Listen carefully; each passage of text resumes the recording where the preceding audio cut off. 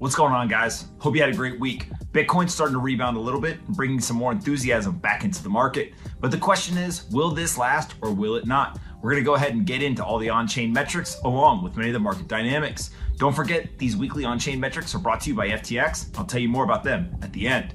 All right, let's get into this week's update and let's see what exactly is going on with Bitcoin and will this survive? To get started, first, we can see that Bitcoin is now trading at over $23,000, definitely recovering from some of the past week's price levels. Then if we take a look at the Bitcoin network itself, the current market cap is $436 billion. We can see that more than 90% of the supply has been issued, and the inflation rate remains at 1.76%. The real exchange volume over the last 24 hours is just over $5 billion, and the miners have been paid $21.2 million in 24-hour period to continue to secure the most decentralized secure network in the world. Bitcoin is down 66% from its all-time high, but it's up about 32% or so from the recent lows. Then if we compare Bitcoin, gold, and the S&P 500, we see that Bitcoin is down 30% over the last 12 months, gold and the S&P down as well. But over the last 2 to 10 years, Bitcoin has drastically outperformed either one of these assets. Next up, we can take a look at Bitcoin's price closing history, currently sitting at that $23,000 mark, meaning that for 88% of Bitcoin's life, if you had bought it and held till today, you'd be in profit. And only about 12% of the time or so, if you had bought it and held till today, you would be underwater. Then if we take a look comparing Bitcoin to gold, S&P 500, NASDAQ, and TLT, we can see that the compound annual growth rate of Bitcoin at 120% is drastically outperforming any of the other assets. Bitcoin's Sharpe ratio sitting at 1.03 over a 5-year period, meaning that if you put Bitcoin into a diversified portfolio, it ends up having an incredible advantage over most of these other assets. Next up, we can go take a look at the Blockware newsletter put together by Will Clemente and the team over there. They do a fantastic job of this every week, and I highly suggest that you check it out. First up, we've got Bitcoin reclaiming the 200 weekly moving average. This has been Bitcoin's largest weekly candle since April, when the Luna Foundation Guard built up their Bitcoin reserves. But that's not good enough to simply clear over that 200 weekly moving average.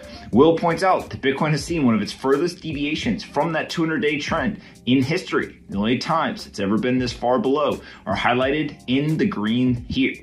Then we can go take a look at the daily price structure perspective. Bitcoin pushing along the ranges traded in for the last month and has retested both the point of breakout as well as that 200-week moving average. At the time of this writing, price looks good for continuation to the levels above, but invalidation of this idea would be price going back down into the range. Next up, we can see that the $28,000 mark is resistance that would also align with an underside retest of short-term holders' cost basis. That occurrence has happened 4 times in 2018 on the way down. The psychology of this is that whenever the cost basis is retested, market participants who are underwater will look to exit the market at break even. Will and the Blockware team, they go on to look at the order books, first coming up with Coinbase, pointing that there is a very big skew to the bid side and there are no major visible clusters of asks above the 20,000 mark. You can also see that there's a gap in volume, showing that the selling on the way down was very inefficient due to forced selling, and thus there is not much overhead supply in that area. Will then points out that the FTX spot shows a very similar profile as well. Moving on to the derivatives, we can see that the perpetual swap open interest continues to climb in both absolute and relative terms, indicating a decent sized buildup in futures contracts over the last few weeks. And then looking at the funding rates as a gauge for positioning aggression, they see a mixed regime for the last month, indicating a lack of conviction of expectations from the market in aggregate. Lastly, we can go take a look at Bitcoin's correlation. You can see the correlation to the federal funds rate maintains to be almost perfectly inverse, pairing this with its correlation to M2 money supply, highlighting how Bitcoin is a hedge against monetary debasement. And then Bitcoin's correlation to the NASDAQ also remaining freakishly high. From the on-chain side of things, one metric that they haven't been talking about over the last few weeks is long-term holders. Those long-term holders are under pressure to a degree that has only taken place a few times before, during the 2012 bear market, 2015 bear market, 2018 bear market, and right now. Will defines this as when price is below long-term holders' cost basis and when coins are being spent by long-term holders below the price that they were acquired. Another thing that Will hasn't touched on recently is the ratio of stablecoins, market cap relative to the aggregate crypto market cap. Whenever the lower bound of this trend line is tagged, it shows that a lot of capital has been deployed into the market and there are a few new marginal buyers left. Conversely, whenever the ratio reaches the top of the channel, it indicates macro bottoming and accumulation levels. So far, the ratio has worked well and is starting to roll over, indicating that the crypto market cap is growing faster than stables on a relative basis. One interesting point that Will concludes with is that there's actually been a flippening on the exchange side, according to Glassnode.